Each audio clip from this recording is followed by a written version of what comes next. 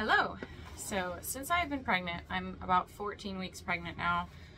Since I've been pregnant, I really haven't changed much about what I've been eating. I think that I was already eating in a way to support fertility and pregnancy, and I've really just been listening to my body for quite a while now. I will say I've craved more variety, especially during the first trimester. I noticed that as I'm entering the second trimester, there are many more days where all I want is meat, and that's actually really refreshing for me. It's super simple, but I'm not opposed to eating other foods.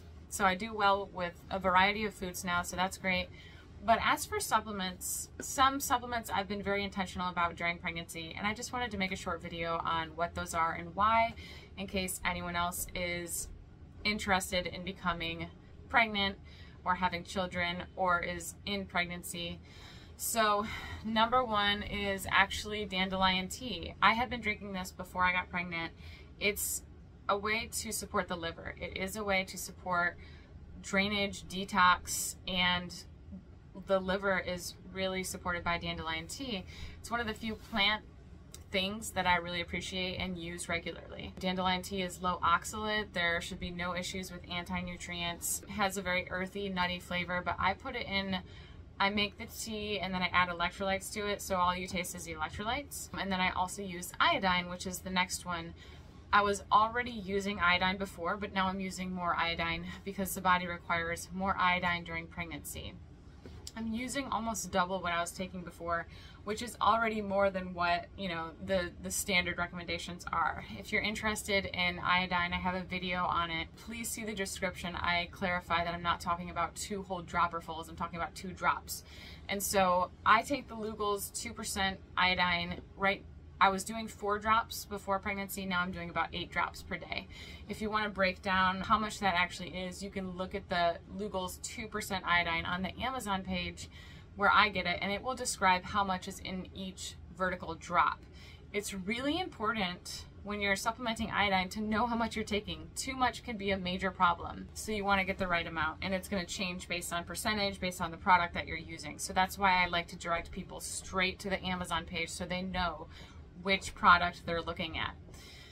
Not all iodine is the same. Another thing I've been taking is collagen. I get a ton of collagen from the meat that I eat, especially the cuts that have the bone in them, and you cook them and you can just see the collagen oozing out or, you know, pulling away from the meat. It's just in there, and that is the best source of collagen that anyone could get.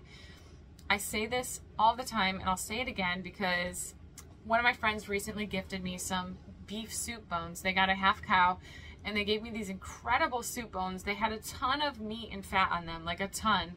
And they were incredible. And the bones were porous, they were crunchy, they were delicious, and I ate them.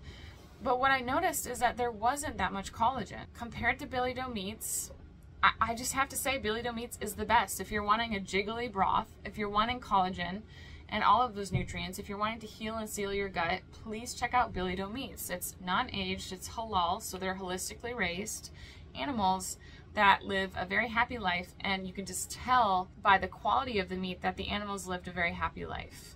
Animals that are stressed out, the meat will be tougher, it'll taste different. Billy Doe meats is the best. And so that is where I get that is my primary source of collagen, and it always has been.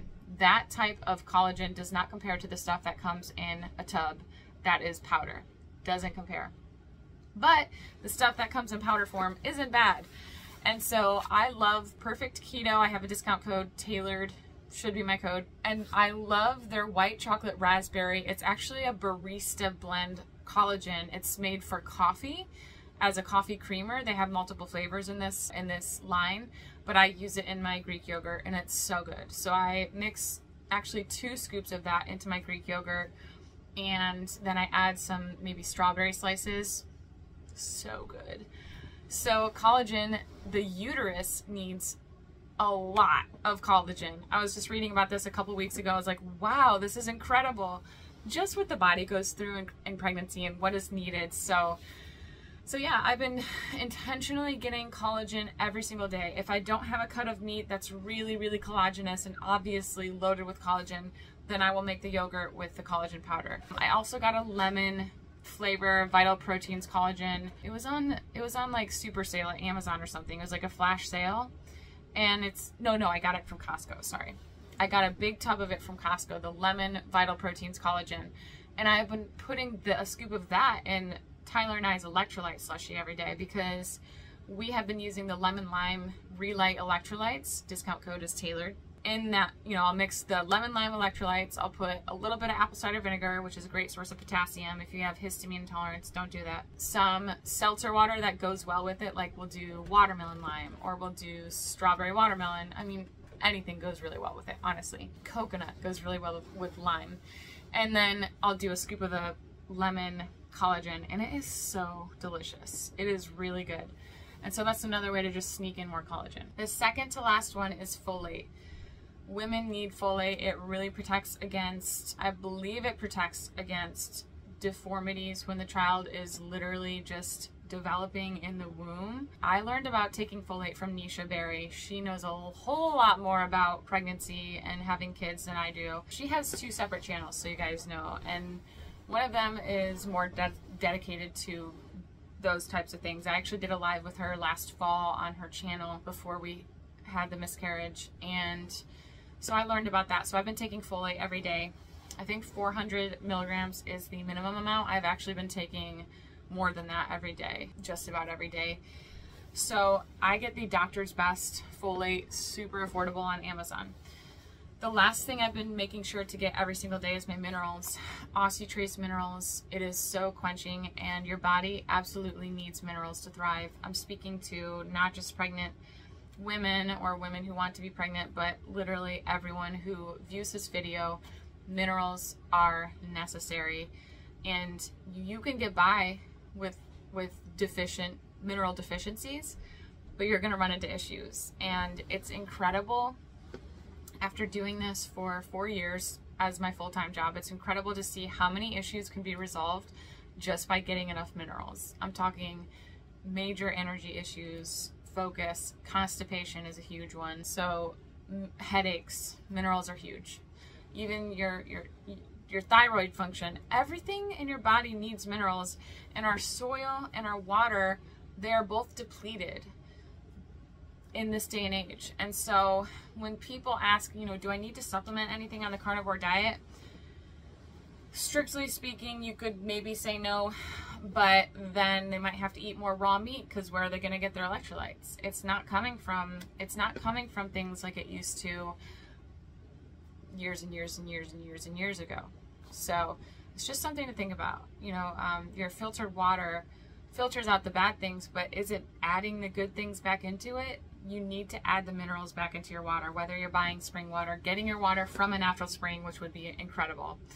I have a couple clients who do that. I'm like, wow, that's awesome. We have a reverse osmosis filter under our sink. It's a whole system, and it filters out all the bad things, and the water tastes awesome, but I always add my minerals back in. So OsseTrace minerals, check them out.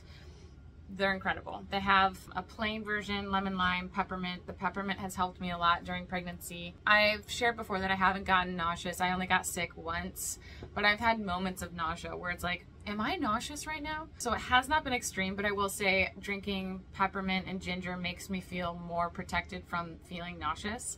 I don't know how much it has helped me not get nauseous. I think I've just been really blessed in this pregnancy, but all the flavors are good. Tyler doesn't like the peppermint. He says it tastes bitter. Those are the things that I'm doing. Oh, last one, I almost forgot, is liver. I had been in such a nice routine of taking my little frozen raw hunk of liver every single day.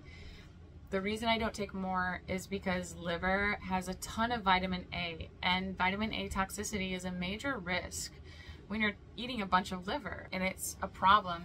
And so I wouldn't recommend taking more than an ounce or 2 per day, or even a couple times per week.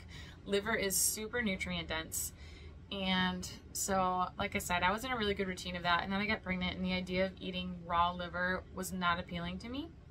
And so I started taking capsules again, and I'm super grateful for Grassland Nutrition. They make liver and kelp capsules, so that is another source of iodine, is the kelp. But that just makes it a lot easier to get your daily serving of liver or organs, because those are superfoods. Those are the supplements. And so liver every single day. I don't miss it.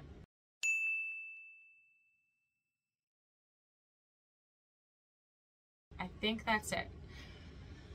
If you have found something that really helped you in your pregnancy, I would be interested to hear. Obviously, a lot of DHA fat, which is really important, especially in the development of the baby's central nervous system. It really depends on how much high quality fat that the mom is getting during the pregnancy. I'm speaking from the research I've done, obviously not experience yet. So, but I already get a good amount of DHA fat. A really great source of it is lamb brain.